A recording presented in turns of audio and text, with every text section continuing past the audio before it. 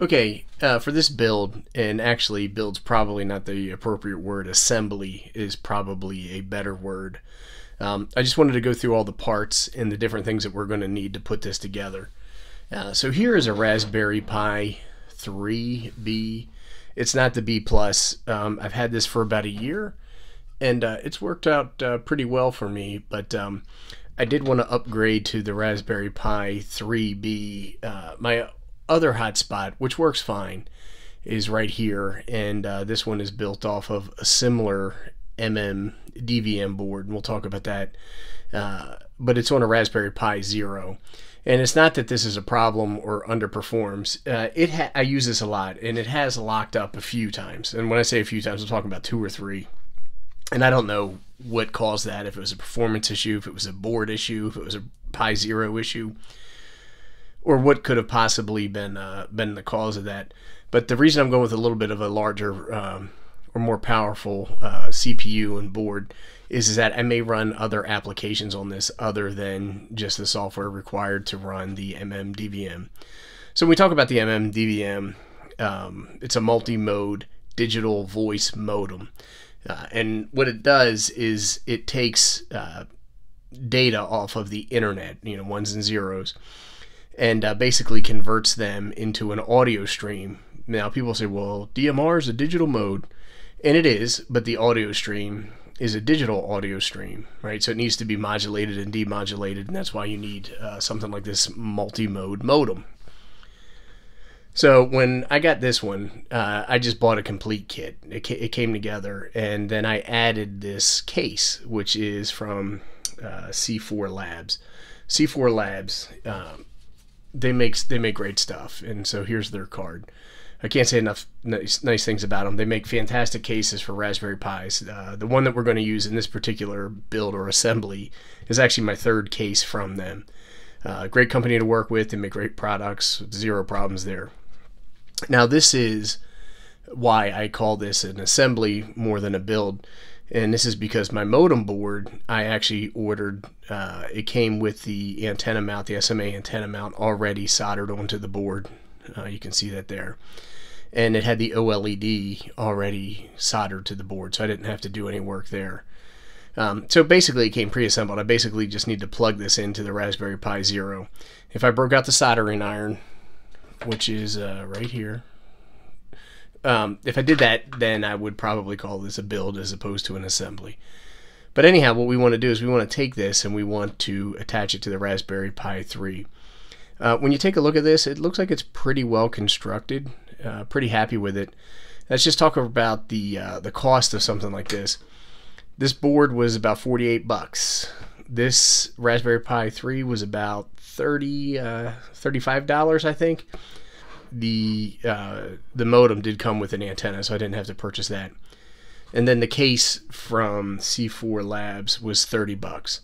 And then you talk about $10 for your micro SD card, so you're talking around 115, 125 bucks, shipping and all that stuff included, to put one of these together, which really isn't that bad. And we're going to use this, like I used my other one, to talk on my DMR digital handheld radio, and I've got a lot of videos on this. So anyhow, let's go ahead and get started with the assembly. One of the things that you want to be careful about is if you take a look at where the OLED is soldered to your modem, these are very clean and they're short mount points. Sometimes these pins come out a little bit too far and they'll actually make contact with the GPIO pins on your Raspberry Pi, and that's an issue. You could cause signaling problems, you could cause contact problems, you could cause shorting problems. With this one I'm pretty lucky. Now I've already pre-assembled this outside of the case and tested it with this particular card, and it worked, so I'm lucky. So we're not going to show the testing of that as part of this build, but we'll show the build in completion so you'll know how to do it yourself. So what you want to do is you want to take these GPIO connection connectors, I guess is what they're called, and then you want to make sure that you carefully seat them onto your Raspberry Pi. You want to make sure everything is lined up, and then just firmly but gently go ahead and push these down. And I'm messing it up. Watch me ruin the board. But you just want to make sure that you kind of do this in a uniform manner and in a consistent manner. And we're done. And so what we do is we want to take a look there, and you can see the OLED pins are not touching, which is a good thing.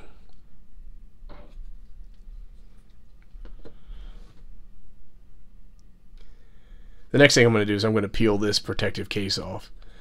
I'm sorry, protective cover off. I posted some pictures on Instagram and I was getting some grief about that still being on there. I'm going to go ahead and I'm going to assemble the C4 Labs case right now. And this takes a while because you have to peel the paper off of each layer, and that's a little bit of a pain. And then I'm going to need to follow these instructions. So I'm not going to record that. It's not worth recording. Anybody can do it. So we'll come back in a little bit and see how it turned out. Alright folks, so here's the finished product. A couple things I did want to talk about is this hat did not fit in here exactly correct, so I did have to do some Dremel work. Nothing cumbersome. It was very easy to do. It wasn't a problem. This case is sold to fit the Jumbospot. I'm sorry, the Zoom Spot, not the Jumbospot. This is the Jumbospot. And that might have something to do with it. I think the dimensions for those hats are very similar, so I was surprised that I had to Dremel off as much as I did. But in my experience putting Raspberry Pi cases together, especially with other components, you're often left to be creative with a Dremel tool. The other thing that I want to point out real quick, because I mean this does look awesome, right, was one other problem. The Zoom Spot didn't have an OLED display in the advertisement for this case, so that made this hat a little bit taller. And one small problem I've got right here is a gap and the plexiglass is bent. So I'm going to remedy this by putting a couple of spacers underneath this one, which really shouldn't be a problem. Anyhow, now that it is put together, let's go ahead and build a Dstar card, throw it in here, and do a little bit of testing. In order to install the Dstar operating system, you're going to need to download an image file and flash it to an SD micro card. You do this by going to the pystar.uk website. There'll be a link below. Then go to the download section and click Download Dstar. Once you do this, you'll see the different images that are available for download. There's a section for information that tells you a little bit about each image. What we want to do is make sure that we select the image for the Raspberry Pi. So from the list, we are going to go ahead and pick the image that is specified for the Raspberry Pi. And then we just download. This is going to take a while, so we'll come back when it's done. The image downloads in a zip file. So once it's complete, we want to open the zip file and then extract the image.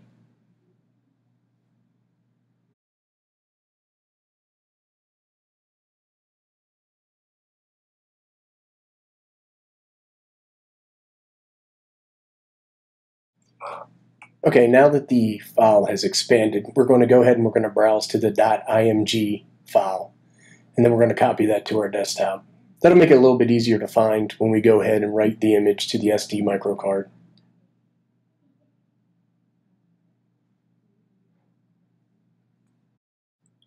Using an adapter, I'm going to go ahead and insert the micro SD card into the SD card slot on my laptop computer. When I do this, I'll see an icon appear on the desktop. It's titled No Name. The next thing I want to do is open up Etcher. That is the program that we are going to use to write the image to the micro SD card. Once the Etcher application is running, I want to pick Select Image and then browse to the image file that I saved on my desktop. I'm going to select the image file, and then you'll see that appear inside the application. Etcher has already selected my micro SD card for the target. I can change it if I want to, but I'm not going to. You want to make sure that you pick the right drive for this because you can't undo it. Next, I'm going to click Flash, and it's going to start the process. This takes a while, so we'll come back when it's done. Etcher will flash the drive, then it will verify the contents, and then unmount the disk when it's done. Once that's done, we're going to take the disk, insert it into our Raspberry Pi, and then boot the Raspberry Pi the way that we normally would. Okay, so let's put the SD card into our hotspot and then boot it up. I'm going to connect to the hotspot from my Raspberry Pi desktop. The hotspot will emit a Wi-Fi access point called Dstar Setup. we're going to go ahead and use the password raspberry to connect. Once we connect, we'll be able to go to a browser and type in pi-star.local as the URL. We're going to be presented with the Pi-Star interface. It's pretty blank right now because it says no mode defined. We need to go in and configure our Pi-Star. Let me maximize the window. After a few seconds, we're going to be presented with an authentication page. The username is pi-star and the password is raspberry. Go click log in and then you'll be presented with a configuration screen. From this configuration screen, we'll be able to make the settings necessary to use our Pi-Star.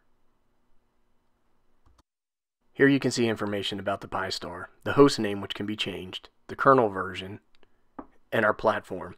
It's also pretty handy. It tells you the temperature that your Pi is operating at in case it overheats. The first thing we're going to look at is our control software. No changes need to be made. In the event that I did make changes, I want to make sure to click the Apply Changes button. You need to do that for each section. After you do that, the Pi-Star interface will reload all configuration settings. Here I get a message saying to make sure that I reload my modem type. I'll show you how to do that in a few seconds. Just click OK, and then we'll go back to the Pi-Star configuration page. The next thing is we're going to look at our MMDVM configuration settings. You can see that there's a variety of modes. We're interested in DMR, so I'm going to go ahead and I'm going to toggle that switch on. The next thing I'm going to do is come down and take a look at my MMDVM display type. I want to make sure that I select OLED, as my board has an OLED display. I'm going to check and make sure that my port's correct, and it is. And then there's various layouts that you can play around with. I just leave it on the default because that works for me. Oh yeah, I want to make sure that I go ahead and click Apply Changes and then go through the reload of the configuration items once again. Once the page is reloaded, I'm going to go down to General Configuration at this point. Here's where you can change the host name of your Pi-Star, enter in your call sign. I'm not going to put mine in because yours is going to be different. Enter your DMR ID. Sometimes people put a suffix of 01 or 02 on here. Go ahead and type in a frequency that you want to use. Make sure your frequency is in accordance to your local rules and regulations. You also want to make sure that it doesn't interfere with any satellite communications. You can put a URL in, such as your QRZ page, or, I don't know, maybe your Hotmail. The next thing you want to do is pick your modem type. I use STM32-DVM for the Raspberry Pi Hat GPIO. You can also set your time zone. As you see, they're all in here. And then the next thing you want to do is pick a keyboard language. I'm going to pick English US. Then, once again, click Apply Changes and reload the configuration. Once again, the configuration page reloads, and we want to go down to the DMR configuration settings. Here you can see different DMR masters or Brandmeister servers. We're going to go down and we're going to pick one from the US list. It really doesn't matter which one you pick. Also, you can configure your color code. This is the color code that you use on your radio to communicate with your hotspot. When you're finished, go ahead and click Apply Changes and wait for the configuration page to load again. The last configuration setting we need to make is your Wi-Fi network. Scroll down to the bottom of the page and then you can click on the Configure Wi-Fi button. You can set this up to connect to your home network or to a mobile hotspot, such as a cell phone hotspot or portable Wi-Fi interface. Also, you can change the default password.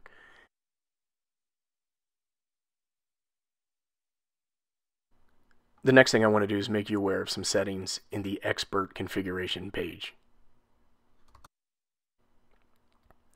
Once you enter the Expert interface, you receive a warning. What we're going to do here is we're going to click on the settings for the MMDVM. When this happens, you'll see a lot of changes that you have made to your configuration page. You can make those changes here, but it's a little riskier. Also, you want to make sure that you click Apply Changes whenever you make an update. What I want to show you is a little bit further down, and it's under the router interface. Here you have an RX offset and you have a TX offset. You may need to change these values in the event that you have trouble transmitting to or receiving from your hotspot. In most cases, if you have trouble receiving from your hotspot, you're going to have to adjust the TX interface on your MMDVM modem. Make these changes in small increments. That way it'll be easier for you to tune in or dial down the right setting for your configuration. Oddly enough, on my two hotspots, I did not need to make any changes here. When done, you want to make sure to click Apply Changes for those changes to take effect.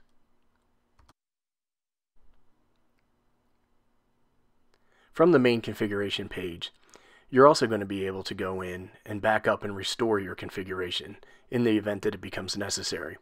Once your configuration is up and running and working correctly, it makes good sense to go ahead and do a backup. That way, if you have an SD card failure or something else happens, you'll be able to restore your configuration. So go ahead and click Backup and Restore. It's a pretty simple user interface. Clicking the down arrow will download a copy of your configuration to a zip file on your local computer.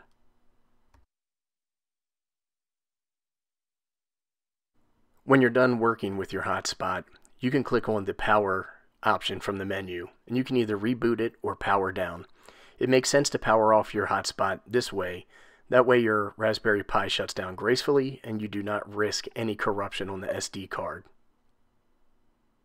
Once you click this button, a command will be sent to the Dstar to shut it down, and you're presented with this interface.